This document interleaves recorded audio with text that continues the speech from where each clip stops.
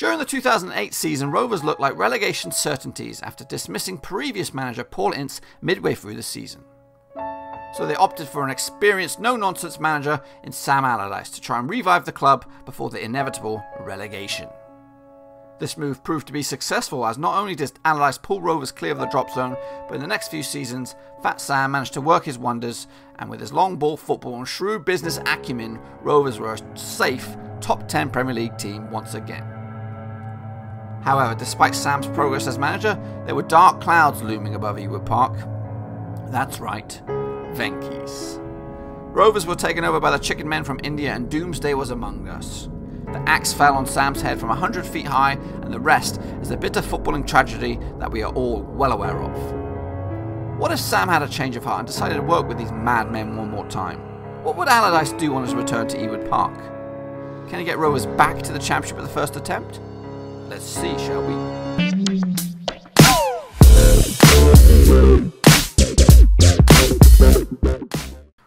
Hello folks, welcome back to another Football Manager 2018 experiment in regards to Blackburn Rovers. And in this episode we are going to simulate the 2017-2018 season, but with Fat Sam in charge. That's right, the ex-England international manager, albeit for one game, will be in charge of Blackburn Rovers. It's just like Venky's didn't even sack him. It's just like we just imagine the last 7 or 8 years never happened, and he is still in charge. Obviously, we wouldn't be in this position if he was still in charge, but let's just see how well he would cope in League One and in managerial control of Blackburn Rovers. So first and foremost, let's just bring him up so you can take a look at what I'm talking about. So here he is. Pretty phenomenal statistics, especially in this division. 62 years old. He's not really got time on his side, but you know, one final hurrah for Blackburn Rovers. Here he is, the man in charge. So we're going to simulate. We're going to go to the end of the season and just take a look at how well Blackburn Rovers performed with Fat Sam in charge, and also just see how well he works alongside Venky's one more time. So here we are, folks, at the end of the season, 31st of May 2018. And just a quick glance over here in the job zone. Looks like Paul Cook didn't do the business for Wigan, so that makes this a little bit more interesting. But anyway, let's take a look at how Blackburn Rovers fared with Sam Allardyce in charge. So you're going to see instantly, boom, look at that, top of the pops. So it looks like Sam Allardyce did the business for Blackburn Rovers, getting us over the line and promoted. So let's just take a look at how well he did with the boys. Whoa, just about enough. 83 points. So let me just scribble that down. Played 46 games, won 25 of them, drew 8, lost 13, goal difference of 24 and 83 points. Now, it's good, you know, he's done what he was brought in to do and get Blackburn Rovers promoted, and also with the title, but that is actually one of the worst performances by a manager in this experiment. The only person who did worse than him at this moment is Paul Lambert, who only managed to get 72 points and didn't even make the playoffs. But anyway, let's take a look at Sam Allardyce, Blackburn Rovers. Let's take a look at his transfer business. A bit more active than some of the other players, and some familiar names have cropped up. Victor Anichebe, once again brought in, this time by Sam Allardyce. Not bad return as well, obviously getting themselves promoted. I think he was brought in by Lambert, but he's scored 5 goals. Looks like he's been playing more of a winger. Conco brought in from somebody, was it free transfer? Yeah, from Atlanta, Serie A, or Serie A, should I say. Cameron Boffett-Jackson was brought in, pretty much ever present in the squad. Eddie Nketiah from Arsenal, striker. How did he fare? 6 goals for Rovers. And Kyle Walker-Peters on loan, right back from Tottenham. So let's take a look at how the boys did. Charlie Mulgrew, 50 appearances for Rovers. Tops the pops. Bradley Dack in there second with 46 starts. Elliot Bennett, 45. Cameron Boffett-Jackson gets in there with 45. And Richie Smallwood in 5th place with 44 appearances as 4 goals. Bradley Dack, it's not bad. Not really. I mean, when I say not bad, it's pretty bad statistics overall. He tops the goal scorers charts with 11 goals. Elliot Bennett's there with 9 in second. Adam Armstrong's in third with 8. Danny Graham's in fourth with 8. Or joint third, whatever you want to look at it. And Victor Anichebe brought in.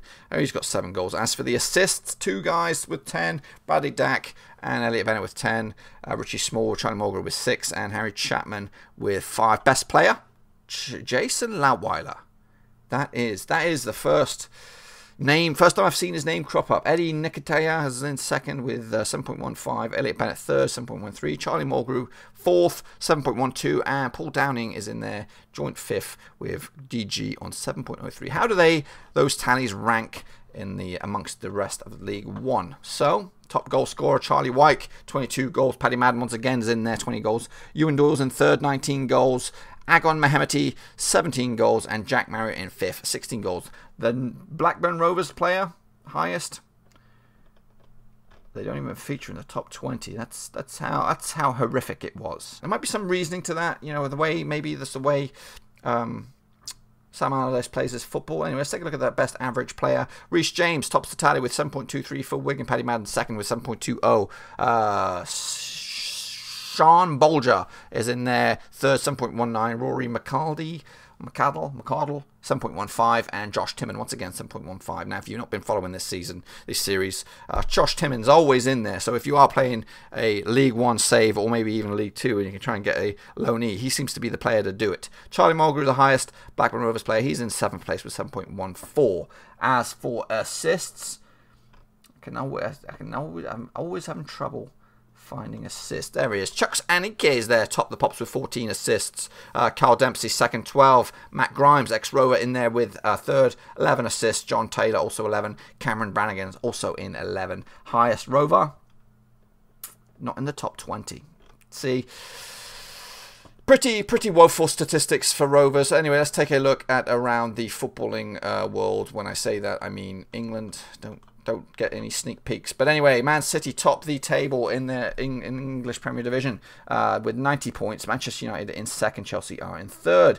Burnley, 15th. That's the worst I think I've seen them thus far. Relegated West Ham, Leicester, and West Brom. How about the Championship?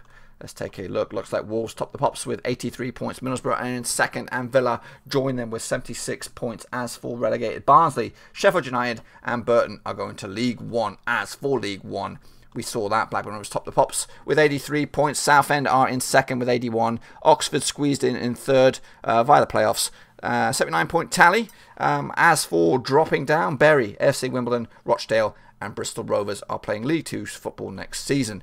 As for League Two, Notts County, Colchester, and Cambridge return, or they might not have returned, but anyway, they are in League One next season. Exeter will join them via the playoffs, and Newport and Accrington are relegated. Oh my goodness. Oh my goodness. Anyway, let's go back up one division there and summarise this experiment. So, even with Fat Sam in charge, Blackburn Rovers, they managed to do the deal, albeit probably on a pretty boring scale when you look at the goal scoring tallies for some of the players, but they did enough. However, on the grand scheme of things, when you compare Allardyce to the rest of the managers thus far in the experiment, pretty piss poor performance. Only Paul Lambert has got worse score with 72 points. So where does he rank? Currently he ranks second bottom of the table. But anyway, so in the next episode we will be looking at Paul Ince. That's right, guys. Do you guys remember Paul Ince being in charge? It was horrific. It was a horrific period. Again, when you have to follow a good manager, such as I think it was Mark Hughes before him, you gotta have your shit together. But Paul Ince was horrific. But how well would he do with Blackburn Rovers this time out? So join me in the next episode where we'll do a simulation with him in charge.